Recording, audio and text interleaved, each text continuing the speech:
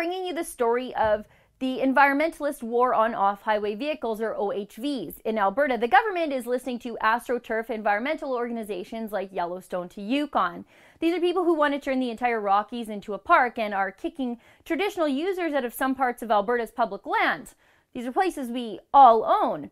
So I have to show you this Facebook post from a group of dirt bikers in southern Alberta. I saw this thing and it horrified me because my kids and I ride dirt bikes in these same sorts of public places. Just look at these pictures. Someone strung barbed wire across a trail in the Beaver Creek recreation area and severely injured a dirt biker. This could have been fatal. His head could have been cut off. What kind of maniacs do this sort of stuff? Is it a radical environmentalist who thinks a beheaded dirt biker is a fair exchange if it means keeping legal users off the trails they built? I don't really know. The dirt bikers think it was eco-sabotage on the trails, calling the criminals who did this psychopathic OHV-hating radicals who attempted to kill them. The RCMP are investigating this, but would I be surprised to find out if it was actually done by radical eco-terrorists? Not even one bit. It's not a stretch at all. In fact, it's how these radicals operate. I mean, how can we forget Weibo Ludwig, headquartered on his Northern Alberta family commune/compound? He was the Unabomber, but for oil and gas for the better part of 2 decades, complete with a madman's beard. He went about sabotaging and bombing, yes, bombing, wellheads around the Hythe and Beaver Lodge areas.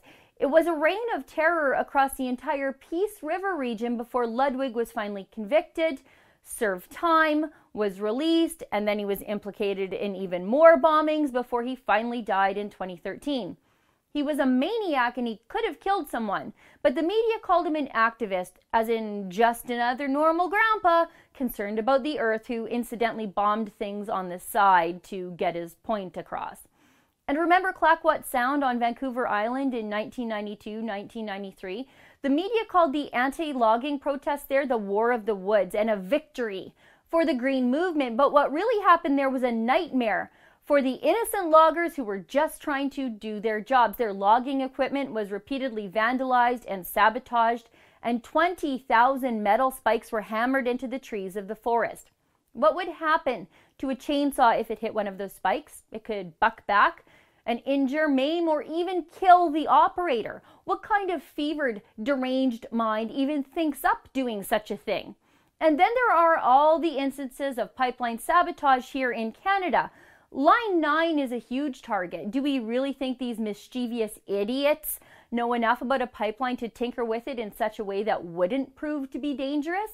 They really have no clue if what they're doing could cause an explosion or a leak or just an automatic shutoff. They're dangerous, dangerous morons.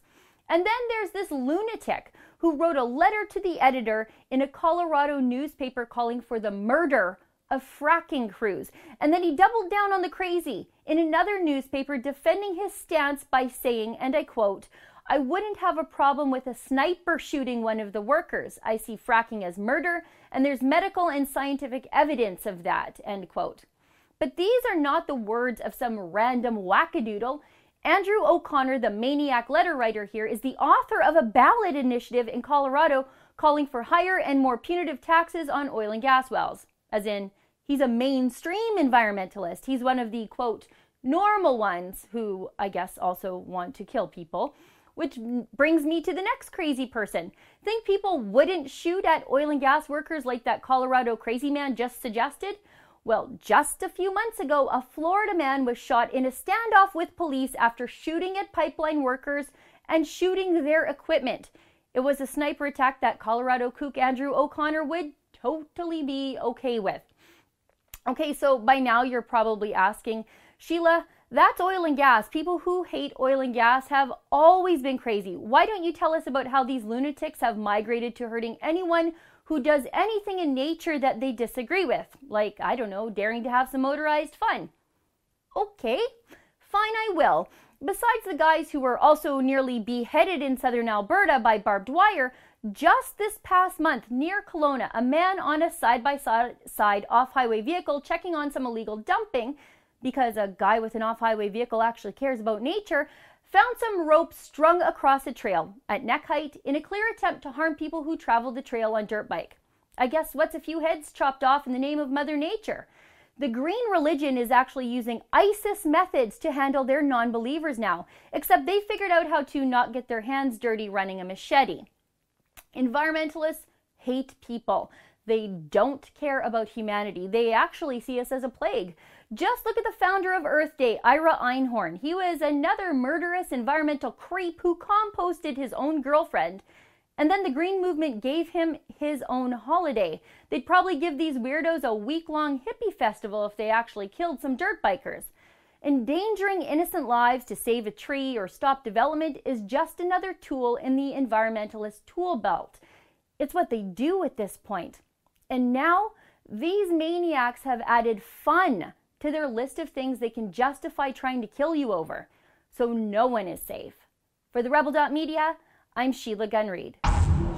To never miss a story, be sure to subscribe to our new Rebel Canada YouTube page.